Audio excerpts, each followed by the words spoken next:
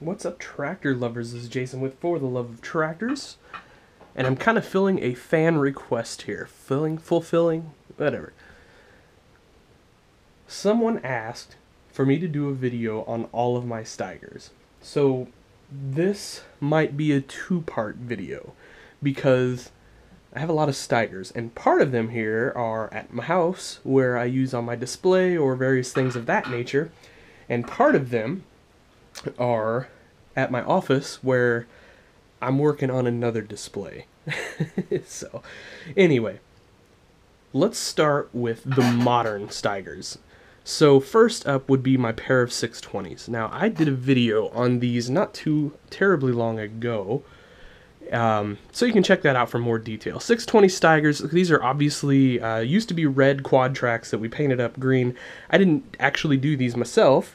My buddy Scott at Terre Haute Customs did these for me, and it was kind of a situation where I had planned to do some of these, and he had already done them, and so sometimes it's just a little easier to have somebody else do it, especially when you know they do good work. I mean, you know, so we've got mirrors, we've got lights, you know, just sort of the basics that make a nice custom, and so that's what I ended up here with, a nice custom pair of Steigers to pull my big Dominators with.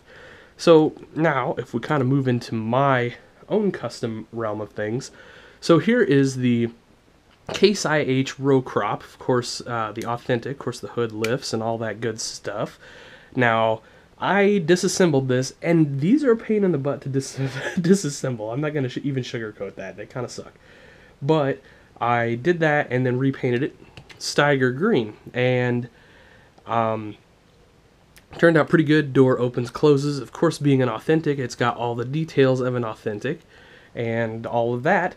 The one thing I wish I would have done while I was doing this was fix the ride height, because these obviously super low to the ground from Ertl, and that is so incorrect. It's such a weird mistake for them to make. I mean, I could talk days and days about that. Anyway, so I guess the next step to take a look at is my Lion 500. Now, obviously, another fantasy tractor. So this was another authentic from Ertl, the wheeled version. And what I decided I needed to do was to make myself a Steiger version. Now, this is where it gets weird. So this paint is a little darker, and you can see compared to the others what I mean. And this is the trouble I run into with Steiger green. So this came straight from the Steiger dealership, this can of paint did, but it's not Steiger green, even though it says Steiger green and it's from the dealership. It's like Case IH Iron Guard paint or whatever. Wow, terrible camera work. I apologize. And I'm using this, just real quick, I'm using this gimbal thing that I bought for my GoPro, and I have no idea what I'm doing. So I apologize in advance for that, for any crappy camera work. But, you know, same deal as the quad track, the authentic. Hood raises and lowers. Had to make my own decals. I'm terrible at decals. That is something that has to improve. What can I say?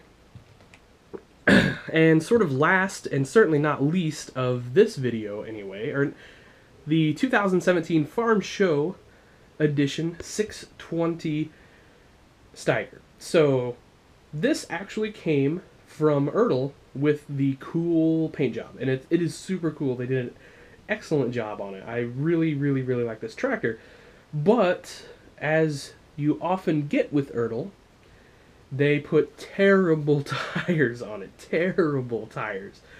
So of course I swapped mine out. So the situation here is these are my own wheels, rims, if you will. I 3D printed those, drew them up, 3D printed them. I don't know if I can get in there on some of that detail or not. They're very nice. I'm really happy with the way those turned out. I'm just absolutely thrilled, and I'm going to use them a lot. And then I got some mini toy truck and tractor, you know, formerly Standy toys. You know, tires for that. Those are 800. I think they're 870R38s, if I remember correctly. And I'm trying to read the label here, but my eyes aren't that good, so I apologize. Anyway, so that's kind of part one of looking at my, let's call it modern Steigers, and then we'll get to the older Steigers in a bit. Thanks for watching, guys.